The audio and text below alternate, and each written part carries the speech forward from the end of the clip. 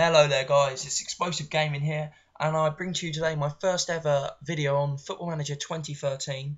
It's challenge mode I'm starting up, and I'm starting with the Decathlon challenge. So I think a good place to start really is, what is the Decathlon challenge?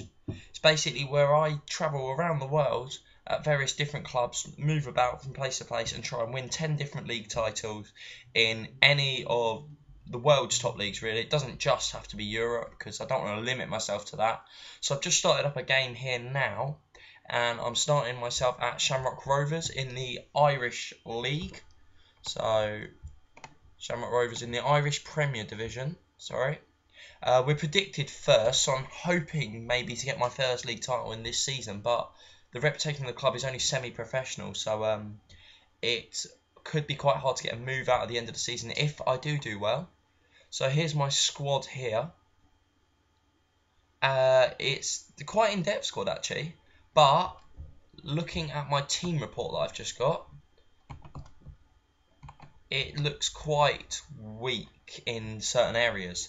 So for example, for signings, I'm thinking of that now, I'd probably have to sign a new centre-back, because 3.5 star for your main centre-backs. I mean, I've got 2 of them, but then my right back looks good, and my left back looks okay, I guess.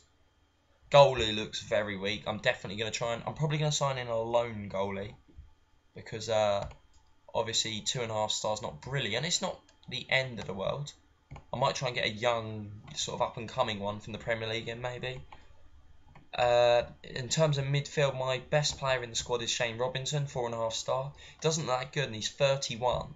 So what I think I've decided to do is sign a nice young centre midfielder and have him learn off of Shane Robinson for the future, if I stay here for long enough. If not, I just sign a good talent for Shamrock Rovers. So I want them to do well, because they are my first club. And then strikers are looking okay. I always like to bring in my own striker on Football Manager, so I might actually look to bring in one of them myself. In terms of tactics now, I've just been to my team meeting, and they've suggested that I go for a 4-3-1-2. So if I ask them to pick, let's look who gets in the squad quickly. Advanced forward, and I think Shepherd is on loan from Reading to me, and he's an advanced forward again. So we got 2 advanced forwards taking up the squad. I always like to put a deep line playmaker in, and a ball winning. I play with fluid probably and control, and then I'll just set my other tactics as some basic ones that they actually know. So I'll go 4-4-2, and I think I'm going to have a 4-5-1. Where's 4-5-1? There we go. Okay, so they're going to be my basic tactics for the coming season.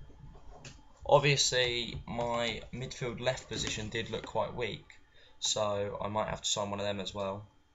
I'm going to be mainly looking to bring in free transfers and loan players, because obviously my club, well, if I quickly just go to my boardroom, I have no money, no transfer budget, sorry, and I think wages, I've got 2,700 available wage budget, so not an awful lot. My youth prospects look quite good though, and I'm going to maybe try and get them to upgrade the youth facilities, for just in case I do stay here for a few seasons. Then I can bring in some of the ones from the academy and that. My main goal this season is, I am in the Champions League, but winning the league's my priority. We won it the last 2 seasons. But yeah, I don't really want to go very far in the Champions League, so I want to concentrate on the league. But obviously I would like to reach the group stages, but we'll just see how it goes.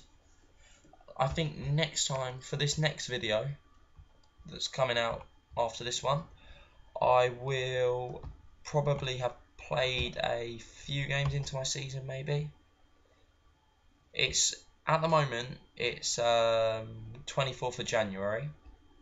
So what I'll do is, the transfer window ends in a week, because the Irish season starts in February. Well, March. In March. Sorry, I got that wrong. 2nd of March is my first game against Drogheader. Yeah, so what I'll do is I'll probably get into some of the games, and then in the next video I'll take you through some of the signings I've got in and how I've gotten in my first couple of games. Thank you very much for watching, and please tune in next time to see how I've got on Please like, subscribe, and follow me on Twitter at XplosiiveGaming. Thank you for watching, guys. Goodbye.